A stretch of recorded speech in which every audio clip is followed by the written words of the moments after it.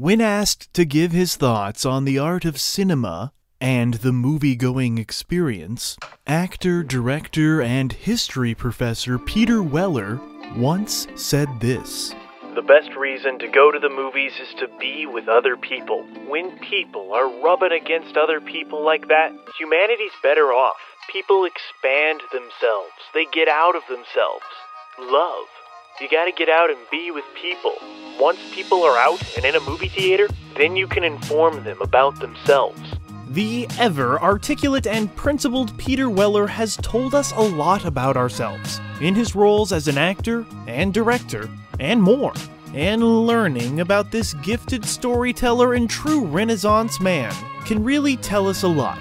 He has been a part of some of the most mind-bending, mind-blowing, mind-expanding, mind-sucking movies in history, and he's always stood out no matter what film he's in, existing comfortably on the line between leading man and character actor. But Weller hasn't been seen in a major motion picture since 2013's Star Trek Into Darkness, which itself ended a long silver screen hiatus. Is this man's relative absence from the movie screen a product of demand? Or might it be more down to his preference? Should his career be brought back to the mainstream spotlight like he was Murphy returning from the afterlife? Or is he too busy doing more interesting things? Let's find out a little bit about actor Peter Weller and find out a little bit about ourselves as we ask the question, what the fuck happened to Peter Weller? But to truly understand what the fuck happened to Peter Weller, we must begin at the beginning, and the beginning began when he was born on his birthday, 1947, Wisconsin. His mother was a third-generation jazz pianist and introduced him to the music of legendary jazz player Miles Davis, who would become Weller's, quote, "one and only real hero," and later Weller's friend. Peter Weller's father served in Korea and Vietnam as an Army helicopter pilot, and later serving as President LBJ's personal helicopter pilot, before becoming a lawyer and a judge. With these examples to live up to, is it any wonder that Peter Weller has never been truly content with being just an actor? After years of a nomadic lifestyle that serving in the military dictates, the family Weller settled in Texas. Young Peter Weller graduated from Alamo Heights High School in San Antonio in 1965 and attended the University of North Texas, initially for music, while playing trumpet in a school band. He would later make the switch to the drama program and graduate with a Bachelor of Arts in Theater, but of course maintained a passion for playing jazz. He proceeded to the American Academy of Dramatic Arts in New York and would appear on Broadway in Sticks and Stones, before even graduating. After this, Peter would appear in many prestigious stage shows. He would also appear in some TV movies before making his theatrical film debut with 1979's Butch and Sundance: The Early Years. He operated under legendary filmmaker Sidney Lumet in the 1980 film Just Tell Me What You Want, followed by the 1982 family relationship drama Shoot the Moon, before landing the lead in a wonderful 1983 horror flick called Of Unknown Origin. Peter Weller's performance carried the film, which was essentially a one-man show, which earned him the Best Actor award at the Paris International Film Festival. This film, Of Unknown Origin, was pretty much the known origin of how Peter Weller became a well-known name. Everybody who was anybody in show business was talking about this Peter guy.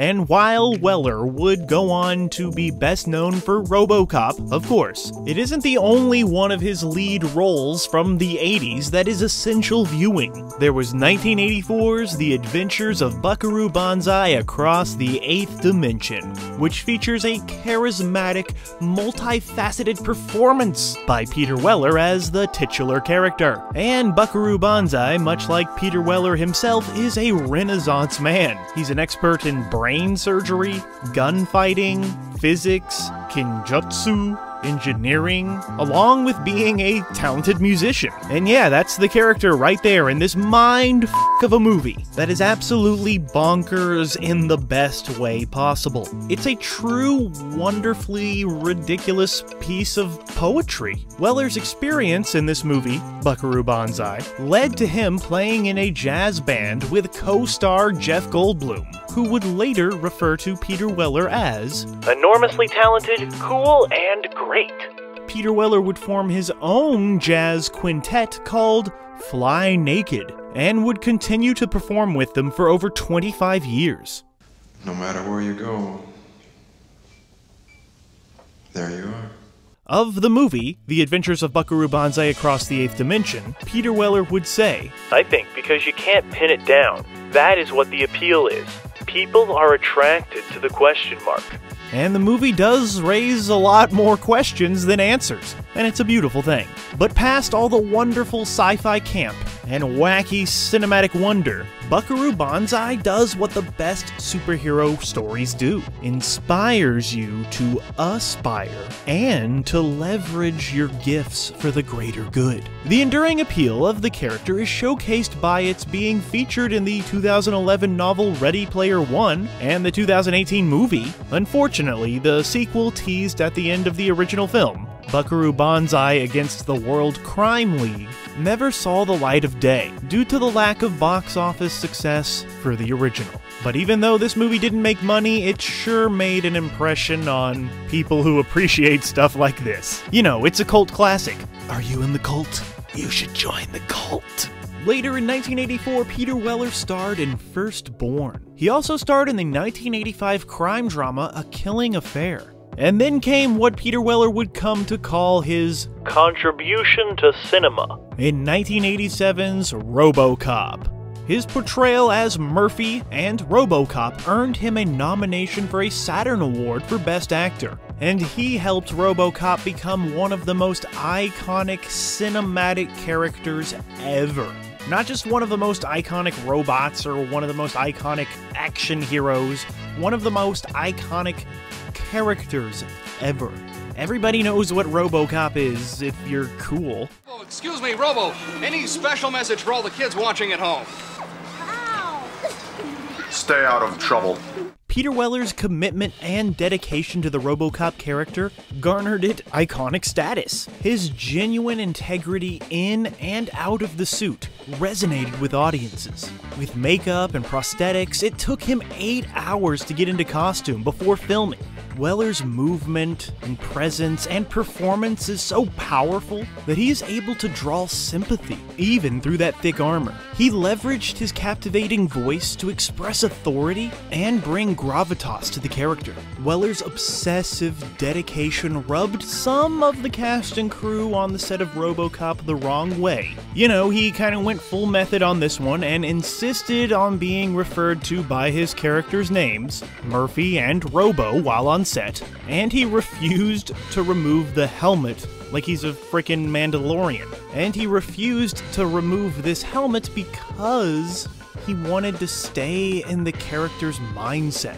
Weller has since said that it would have been impossible to endure the grueling physical strain of playing the role without his manner of method disassociation. So he had to be crazy or he would go crazy. And even though some may not have understood Peter Weller's methods, master filmmaker Paul Verhoeven said that Weller's was wonderful to work with and did not complain too much despite being in an extremely uncomfortable suit. Beauty is pain, pain is beauty, and this right here, it's a beautiful.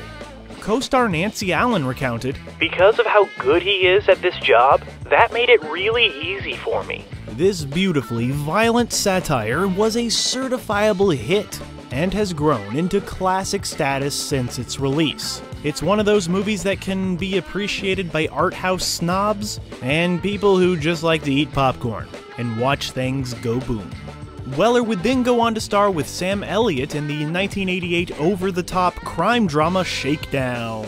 And those lead performances that those guys gave in that movie Shakedown, well, they were well received. He would follow that up by leading a great ensemble cast in 1989's Leviathan. which has been wrongfully labeled an undersea alien knockoff that also steals from The Thing. But it's so much more than that, you guys. Just because it's similar to other movies doesn't mean it's a bad movie. And Peter Weller, he's so cool in Leviathan, and he easily fits into this underwater world of metal and fire and blood. It's freaking awesome. Say, ah, motherfucker! Peter Weller reprised his most famous role in the 1990 sequel Robocop 2. Circumstances and schedules led to a new director and a new writing team, and Peter Weller would clash with the new faces over creative choices. Considering how poorly the sequel was received, maybe Peter Weller was right. He understood what made the original film work, and it was that Verhoevian sense of humor and social commentary, which the sequel just could not muster. Robocop 2 fell into the typical sequel pitfalls, rehashing the wrong aspects of the original without the same cohesiveness and depth. But you know what? Looking back, Robocop 2 is actually better than the Robocop remake, so there's that. It's also better than Robocop 3, but, you know, so is everything. And Peter Weller would opt out of Robocop 3 due to his poor experiences on Robocop 2, and fatigue with playing that character. And probably because the script was even worse the third time around. And Peter Weller, he demands excellence. So instead, Peter Weller would lobby for the lead role in Naked Lunch by writing a letter to master filmmaker David Cronenberg. It would go on to be one of Peter Weller's favorite roles. Weller's typical engaging and measured performance anchored a movie whose source material has been deemed unfilmable. But Cronenberg and Weller, and the incredible practical effects, filmed it. They freaking filmed the unfilmable, y'all. That's right, this is a controversial mind f*** of a movie. But yeah, Weller makes it believable, and our puny brains are able to process and at least pretend to understand what's going on. His work in Naked Lunch earned him a Genie Award nomination for Best Performance by an Actor in a Leading Role. Much deserved. After appearing in the action buddy comedy 50-50 in 1992, Peter Weller would step into the director's chair for the first time for the Showtime short film Partners in 1993. Impressively, for a debut, it was nominated for Best Short Film at the Oscars. Weller would come to call directing much more interesting to do, much more satisfying to tell the whole story, which goes some distance toward explaining how he spent much of his career always looking to tell the best story possible. After 1994's The New Age and 1995's Screamers, Weller would work under master filmmaker Woody Allen in 1995's Mighty Aphrodite. And we all know it takes a talented actor to spit out some of that fast-paced, witty Woody dialogue. After the 1998 crime drama Top of the World and the 1999 film Diplomatic Siege, his next acclaimed performance would be in Ivan's Ecstasy, XTC, for which he would be nominated for an Independent Spirit Award for Best Supporting Male. Truly prestigious indeed. In the early 2000s, Peter Weller made the transition to working primarily on television, notably acting and directing episodes of Odyssey 5, and appearing in Star Trek Enterprise in 2005.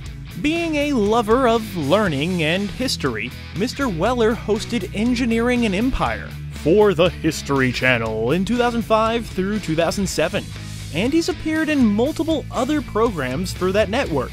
In 2006, he wonderfully played Christopher Henderson during Season 5 of 24, an excellent show which Peter Weller fit right in that fast-paced, action-packed, suspenseful world. He had some great chemistry with Kiefer. After taking a slight break from television, he made a memorable one-episode appearance in the show Fringe in 2010, and this role is notable for the parallels to his famous Robocop character, with Weller playing a man who is part machine, but this time by his own hand. He appears in Season 5 of the fantastic show Dexter. Weller played a cop again, the corrupt antagonist to the titular anti-hero Dexter. He was part of an ensemble that was nominated for the Screen Actors Guild Award for Outstanding Performance by an Ensemble in a Drama Series. It's an honor just to be nominated.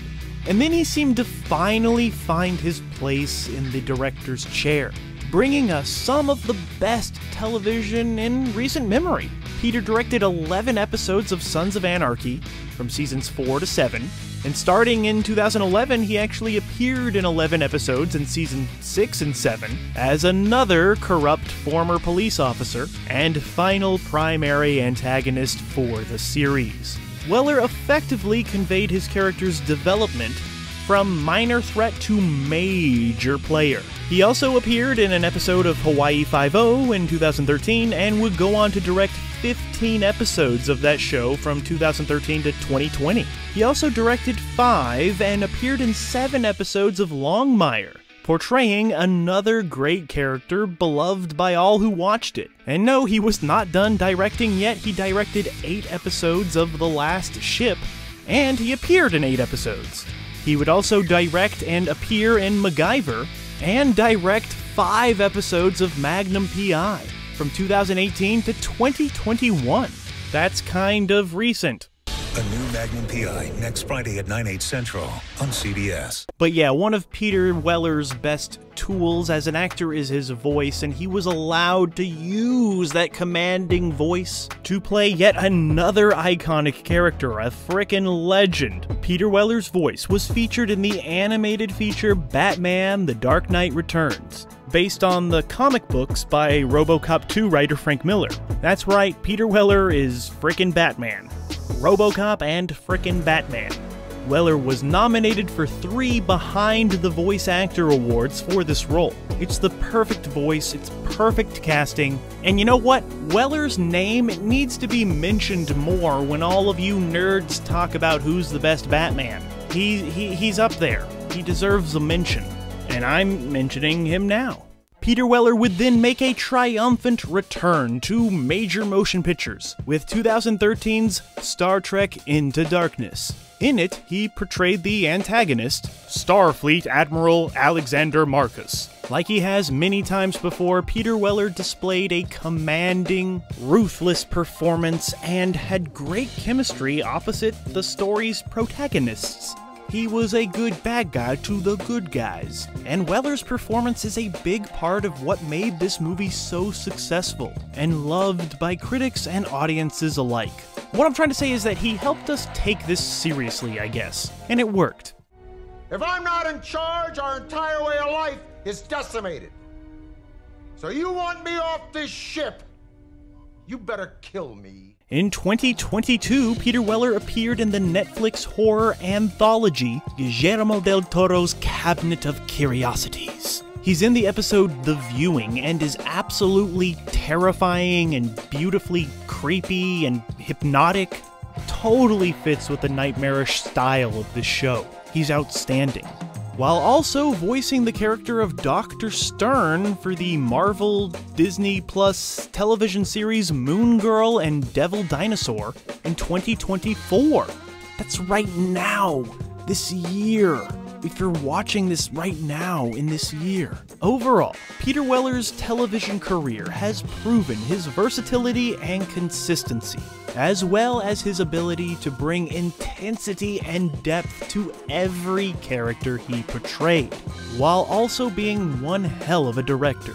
Peter has proven himself a talented and collaborative artist, with the ability and experience to get the best from his cast and crew. Weller would also lend his legendary vocals to video games, including Call of Duty, Wilson's Heart, and he would voice Robocop again in Family Guy, The Quest for Stuff, Mortal Kombat 11, and 2023's Robocop Rogue City. That's right, our boy is still Robo. And even though I don't play video games, it just makes me feel good that these exist and Peter's still doing the Robo voice. Frickin' awesome. Peter Weller has never been content with just being an actor and just being a director. He has long been outspoken about political and social issues, never strictly aligning with any political party. He's especially passionate about education funding, and Peter made Time magazine's list of 10 wicked smart actors in 2012. He's a multilinguist, fluent in French, Italian, and English, in addition to his education at UNT and the American Academy of Dramatic Arts. He earned a master's degree in Roman and Renaissance art from Syracuse University's Florence, Italy campus in 2004. And he earned a Ph.D. in Italian Renaissance art history from UCLA in 2014. That's right, Robocop became Robo Doc, or Robo Ph.D. And Weller has served as a professor for Syracuse University and guest lecturer at numerous other respected institutions, all while providing a scholarship fund to art history students at Syracuse in honor of his parents. For the History Channel, I'm Peter Weller. So yeah, what the f happened to Peter Weller? Well, he's dedicated his time to learning, teaching, playing music, raising a son, and has done plenty of appearances behind and in front of the camera for television. Peter Weller's film and television characters, especially that of Robocop and even Buckaroo, have enduring cultural legacies, which is a sign of a transformative actor. Weller could have been, and perhaps should have been, an even bigger star, but I'm not sure he ever really wanted to be. Almost like he's too good for that. And I mean that in the best way possible. Like he's too cool to be a movie star. He's an artist who's hungry for knowledge and creative experimentation, possessing superhuman drive, energy, and talent. Weller, more than most actors, exercises his various passions and skills. And so, his impact was not only far-reaching and long-lasting, but wide-ranging. With his versatile and influential contributions to film, television, music, and academia, Peter Weller has proven himself to be an actor who can transform not only himself, but also the culture around him. In his own words, he would say, "My career was always full of risks, one way or another, and that's the way I like it." So nobody should give a f about what the f happened to Peter Weller, because he's doing just fine.